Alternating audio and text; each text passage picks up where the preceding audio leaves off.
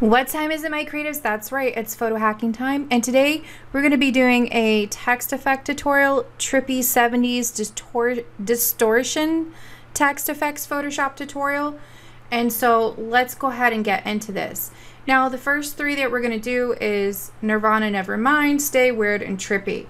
Now Nevermind, I got it close to this in Photoshop, but you have to understand that this actual text effects was done using a photocopying machine in the 80s, as Photoshop wasn't really as advanced as it is now. So let's go ahead and get into this. So let's start by creating a new document. We're going to be creating the first one here. So File, New. And I already have my artboard set up. It's 1280 by 720, 72 DPI. You can do 300 DPI if you're planning to print this, but this is just for tutorial purposes. So I'm going to use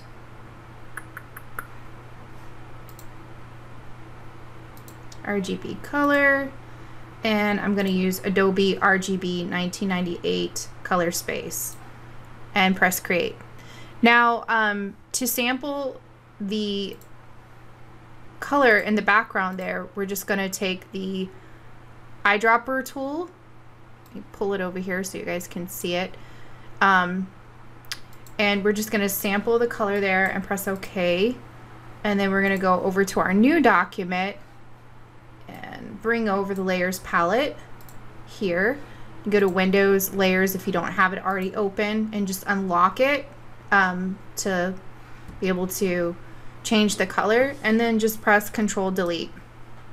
Alright, so in order to get that like papery feel in the background, I just go Filter, Noise, Add Noise, and it's going to be 7.26 amount, uniform, and just press OK. So the next step that we're going to do is we're going to click on our type tool here, and we are going to type out the word Nevermind in all caps. All right, and we're going to change this to like a really dark blue, like so. And then we're going to change this to Franklin Gothic. So you should have this standard in your these are just like standard fonts that come with your PC, so you should have this with Adobe. So Franklin Gothic Heavy Regular. And guys, I'm using the latest version of Photoshop CCC, so if you're following along in Photoshop CS6, you might not have some of the tools that I have. Now we're going to press Control T to enlarge it. And there we go. And I forgot that Photoshop changed some of the settings. Like I press Shift. You used to be able to press Shift and then it would size it, but now they automatically do that. You can change that setting in the properties though. So we're just going to make it pretty big here. Okay, so we're going to make sure that we have our layers palette out here, and we're going to select it to affect it, select the type tool, and up at the very tippy top here, there it looks like a T with like a drawn half circle at the very top, and you won't see it unless you select your type tool. So make sure you have your layer selected and your type tool selected so you have that option. Then you're going to click on that, and then you're going to choose Twist, and that is going to give you the effect. And then the last thing that we're going to do is we're just going to put a drop shadow on it. So like so, and I chose hot pink because I thought that was pretty cool. And that's the first tutorial, so that's pretty easy, quick and dirty.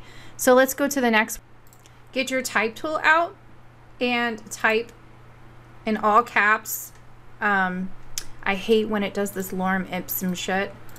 And I resetted my Photoshop, so I forgot to change the properties, and every single time I forget. So you can uncheck that in the property settings too.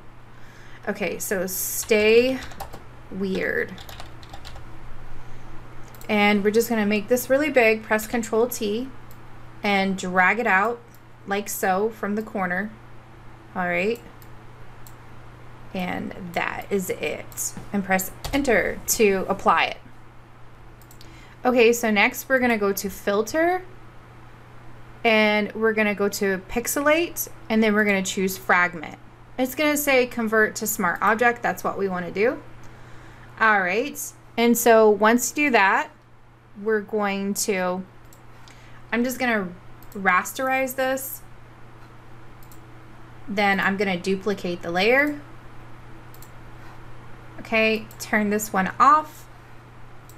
And then we're gonna do a gradient overlay. So we're gonna go choose the little FX button, the styles button down here, go to gradient overlay and choose normal. And I already have this kind of like set up. I have this gradient. I can put it in the files if you want, but all you do to create this gradient is if you click on this tool, you just add these gradients here and then you just click new and you can make your own gradient like this. So, and then just press OK. Then we're gonna rasterize this layer style, I mean. We're gonna go back to the other layer and we're going to do a color overlay, white, and rasterize that layer. Then we're gonna go back to the top layer and then we're gonna go to image adjustments and then we're gonna choose channel mixer and we are going to bump up the cyan.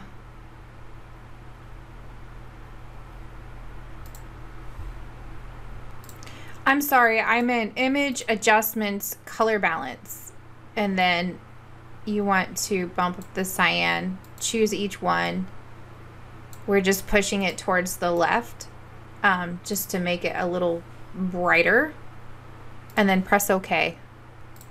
And then go to image adjustments, vibrance, and bump it all the way up. And press OK. Now we're going to merge these two layers together. And then we're going to duplicate the layer again. And then we're going to turn off, we're just going to turn off that eyeball there. And then we're going to go to filter, stylize, find edges. All right. So then we're going to turn back on the other layer. And then we're going to do overlay. And make sure that you have this top one selected, overlay. And then just choose soft light. So, like so. And then we're going to add a drop shadow. So go to the bottom layer here and then just add a drop shadow. And I'm going to choose a darker color, I guess. There we go. And that is how you do that. And then you can just add some sparkles to it. So get your brush out, choose a white. And then this is from my sparkle pack. It's like $1 something on my website. So if you press the caps lock, you can see the brush head and then just make it really small and make sure that you have white selected and just drop some little sparkles here and there. Then we're gonna do an inner glow with a vivid light. These are the settings here. 94.0, size 2, range 50. Press OK. And then we're going to do an outer glow, which is screen, and it's this light color, 35 opacity, size 2, 50, same. All right, so we're done with that tutorial. Now moving on to the next one. So get your type tool out and we're going to type out Trippy. Okay.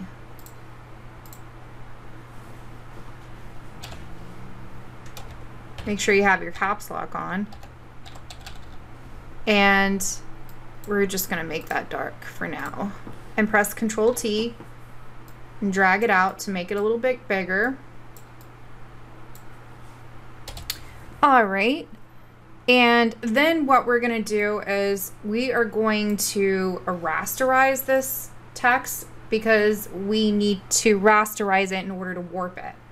So we're gonna rasterize it. And then we're gonna go over to Edit, Transform, and we're gonna choose Warp. Now, this is not gonna have the same result every single time when you warp, but I'm gonna try to get it close to how I had it the first time. So I'm just dragging out to like kind of like warp the text to make it like trippy. You know what I mean? And I'm just distorting it slightly. So, just like so. However you want to distort it. It's totally up to you. It's all right. And then just, you can press the check mark or you can either press enter to accept it. Okay. So now we're going to duplicate this layer here. And I'm going to put all my stay weirds underneath here. Let's see. Okay, there we go. I'm just going to put all of these and convert them to a smart object so I don't get them messed up or confused. So yeah, so if you want to sample the orange that I used, you just do the same thing, get the eyedropper tool and select the orange, okay? So go back and then press the FX style button and then press color overlay. And then what you're gonna do is you're going to select that orange over here and then just press OK. And that's pretty simple, right? So now what we're gonna do is we're gonna go back to that layer and we are gonna sample the yellow that we used here, okay? And we're gonna turn this layer off for a minute and we are going to do a color overlay and we're gonna choose that color, which I think it was a little brighter, yeah. So, and then now we're gonna just rasterize these layers. Okay, so turn the orange back on and then just use your left arrow key and just move it a couple clicks to the left, just like so. All right, so then we are going to merge these layers together.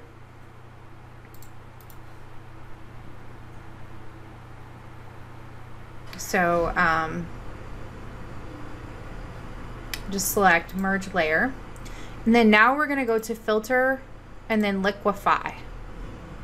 And this can have varied results too as well. So basically what you're gonna wanna do is you're gonna come in here and click on the liquefy tool, and to make this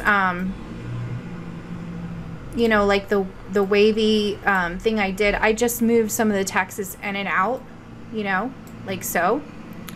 And like I said, this is gonna have a very varied result. So it won't look exactly like each time. I mean, but that's the whole point of it being trippy. You know what I mean? So, yeah. And then you can use these tools here. The pucker tool, which kind of like, oops.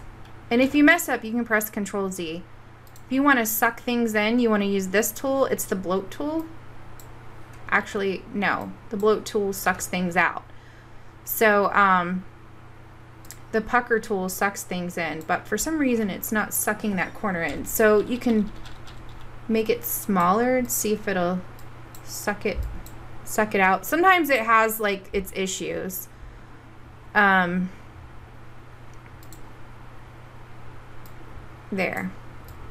I didn't want it so pointy. Sometimes you have to play with it. This is probably the most tedious tutorial of them all. So I'm just pushing it in with the this little forward warp tool, and that's pretty much all I'm doing at this point. You know what I mean? So once you have it the way, you just press OK, and then you have your little trippy text. And then the next step that we're gonna do, we're gonna go to filter, and then we're going to do zigzag. So stylize, I think it's in the distort, zigzag. Okay, you want to just like minus it down so you can see, and I'm choosing out from the center, and then press OK. And that gives you a little bit of a trippiness there. And if you don't like the way that it looks, you can always go back into filter and liquify and just kind of like play around. I really like this twirl. This twirl tool right here, it twirls clockwise. So that's really cool. And then you can just distort it even further and just continue on from there. And it just kind of makes this like really trippy effect. And then to make it stand out more, you're just going to go to the FX button and then do like a quick drop shadow. And the way that this works is to make it really light and to bring it out a little bit to the left. So I'm using like a really light, like I wouldn't say it's purple, it's some kind of lavender, I don't know, plum maybe. And then you just, it's on multiply, and then I have it set really low. And so that's really cool. I like that. And so these are the 3 text tutorials that, you know, I came up with. I hope you like. So yeah, thanks so much for watching. And if you like this, please like and subscribe.